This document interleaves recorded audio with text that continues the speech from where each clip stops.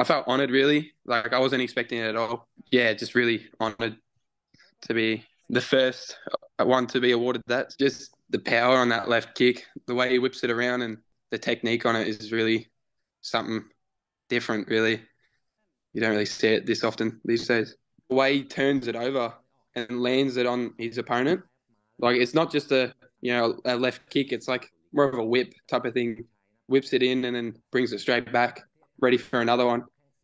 Things that I've done well in the fight, like using my left kick, obviously.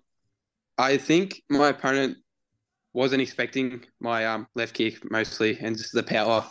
So and he just didn't check very much. So made it land good and shut his arm down a little bit.